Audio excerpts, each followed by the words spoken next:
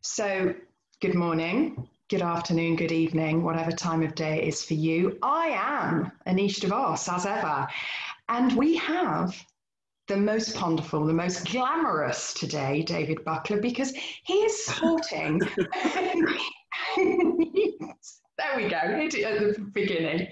He's sporting a new pair of glasses and looking quite handsome, I think. That's for your fan base, David. Well, thank you. Well, thank you. Summer been? That was almost spit your coffee out moment. How's your summer been? Glamorous. I've been called many things. Glamorous has never been one of them, I don't think. But I do accept your compliments. Thank you. You're very welcome. Yes, they are new. At great expense. Waiting for them since before lockdown, which I believe is going to be a topic of conversation today.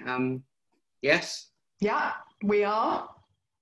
By way of change, it's like nobody else is talking about it, are they?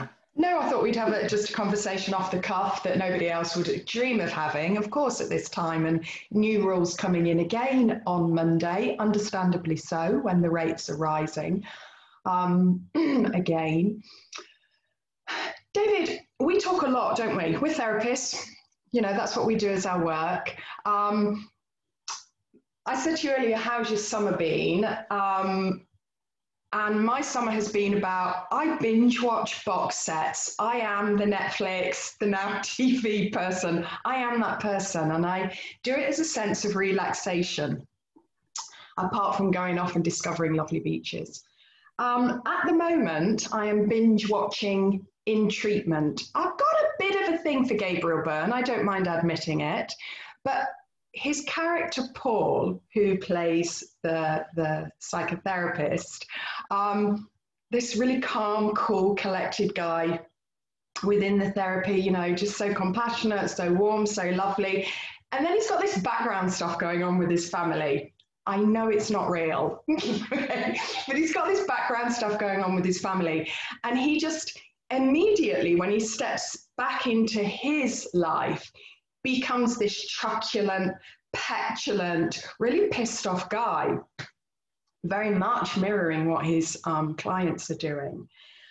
And he is going for supervision, almost therapy. So he has a strange relationship with his supervisor, and there's certainly some anger between them. But, you know, she holds him accountable, like saying, you know, basically, what are you doing to take care of yourself? And that's what I thought that we could chat about today. What are we doing to take care of ourselves? It's all very well, isn't it, sitting there with our glasses, yours particularly nice, looking like, you know, wise owls, or in my case, generally a numpty, because I've generally said something that I don't know why I said that. But my clients are very patient with me and laugh a lot. What are we doing for self-care? Because, you know, we've spoken, haven't we, that we are all in this. Everybody is in this. Yeah. And it's a unique time for therapist and client, that you know that you're each experiencing the same, you know, the experience that's going on with the pandemic. But what are we doing? What are we doing with self-care? I'm watching Gabriel Byrne. Well, I'm in the middle of Heroes. I thoroughly enjoyed The Ozarks. I'm revisiting The Sopranos, which features a psychotherapist. And, you know, that's a situation and a half. I wonder how she takes care of herself, being therapist to a mafia boss. You know, that's something obviously has never happened to me. But yeah, that you know of. Yeah, that I know of. Which brings me briefly to contracting, legal stipulations and statements in contracting with a new client. And I often start it with, you might find this unusual or even amusing that I am obliged to report suspicion of terrorist activity or money laundering. Yeah. And those are probably the only two things that I wouldn't discuss with you first before I do anything at all. Obviously, safeguarding comes into it. Yeah. That's just an aside. Yeah, puts a bit of a smile on people's face if they're in that particular frame of mind. Self-care. Something counsellors are very good at preaching, but tend to neglect themselves. Definitely.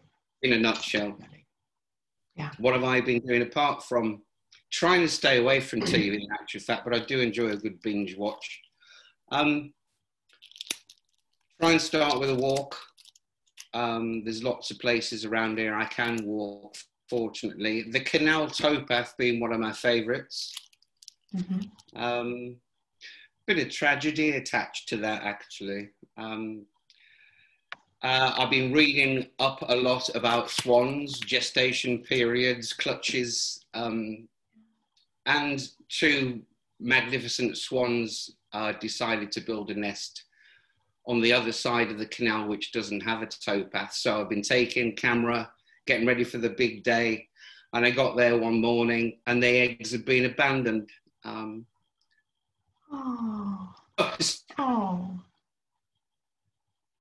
David is frozen, as sometimes David does. Yeah, the joys of walking, but sometimes the cruelty of nature, I guess. But yeah, we found lots of places to walk, lots of places to go.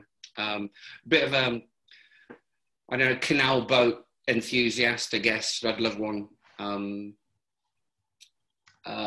maybe, I'd like to go on a holiday on one. Maybe that's your retirement. Maybe. Although that was a few years ago and I've sort of ignored it. Well, I think people are of great benefit that you did ignore it. It sounds as if you do have a process of self-care and that you are aware of it. Yeah, I do confess to skipping some mornings when I get busy, which is bad.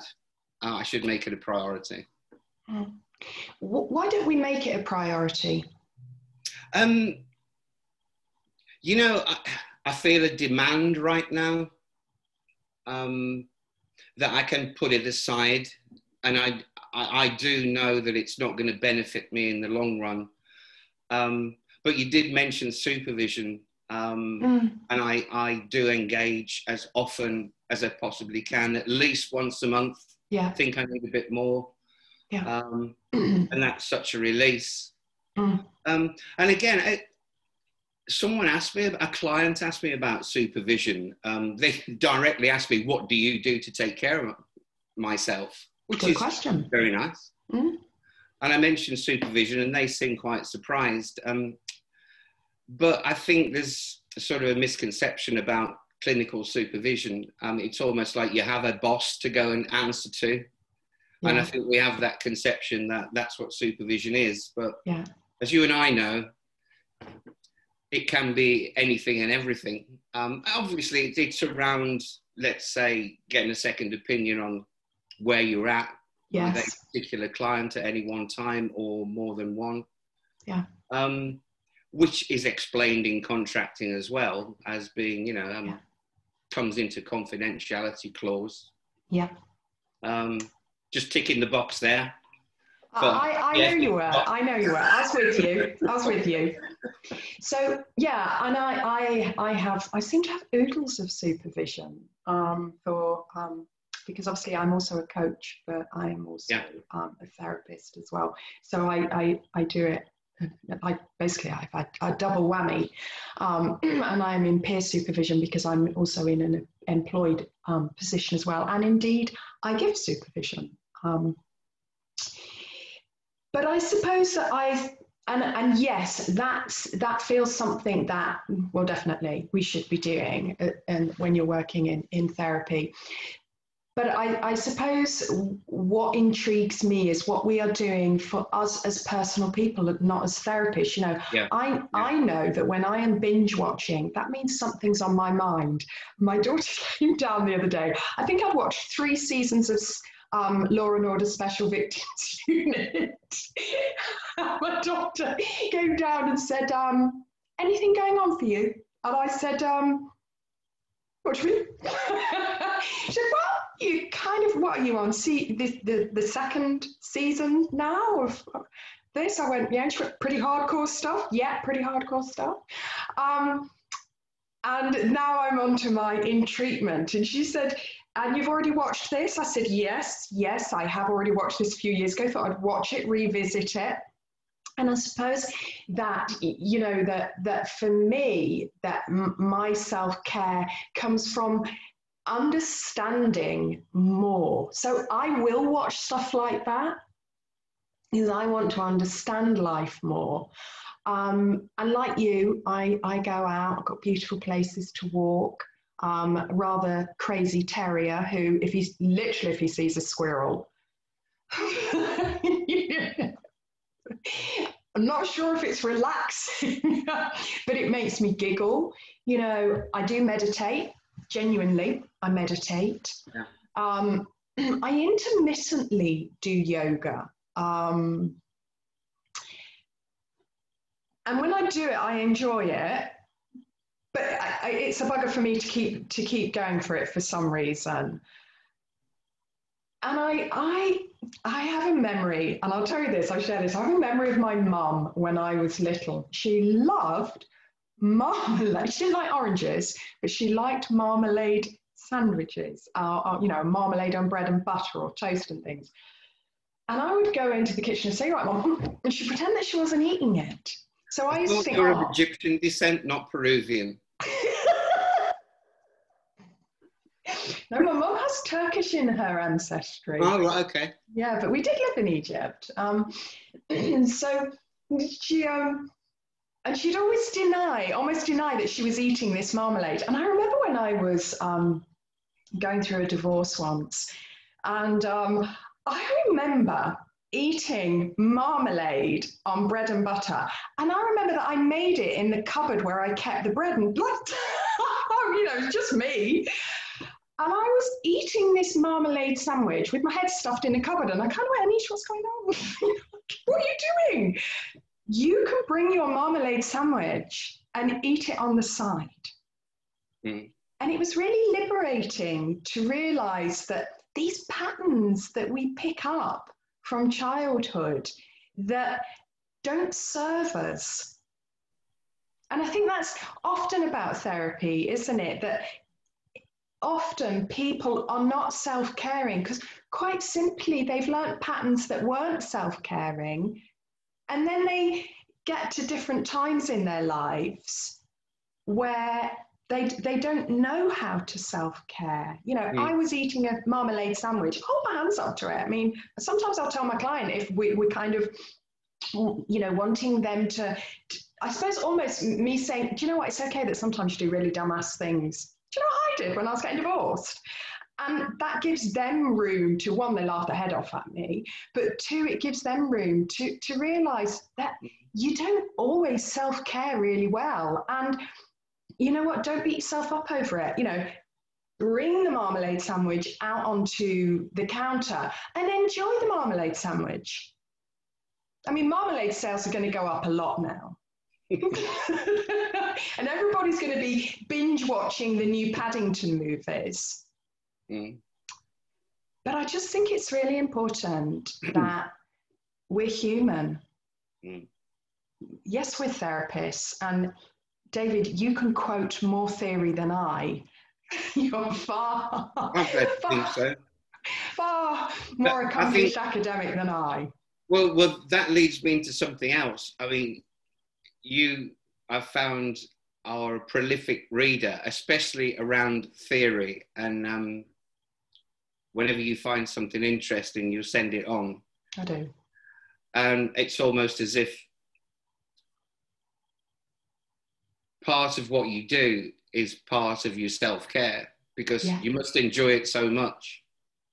Yeah, I do. My daughter said to me the other day, you know, Mum, you're like a trauma geek. Yeah. You find something and you're like, oh my God, I've read this and da da da da da. And, you know, and I'm not going to hide the fact I come from a fairly interesting background. And And of course, I have a defensive mechanism of humour. Once a therapist said to me, "Don't you find it strange that you laugh at the most serious of things?" And I said, "No, I don't. I call it survival."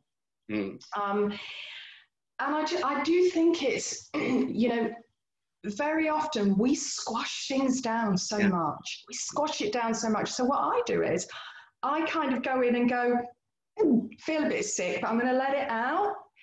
And for me, that's self-care. And yes, I breathe, and yes, I walk, and you know, I do trainings on, you know, I've learned mindfulness, I've learned eco-psychology, I've learned how to impart that, you know, to clients, etc. But in actual fact, I just think it's really important because the majority of people in the helping professions do that from an interesting background, because there is this need to somehow put right. And I think it's really important that we recognize that. But the most important thing to recognize is put it right with yourself first. Mm-hmm.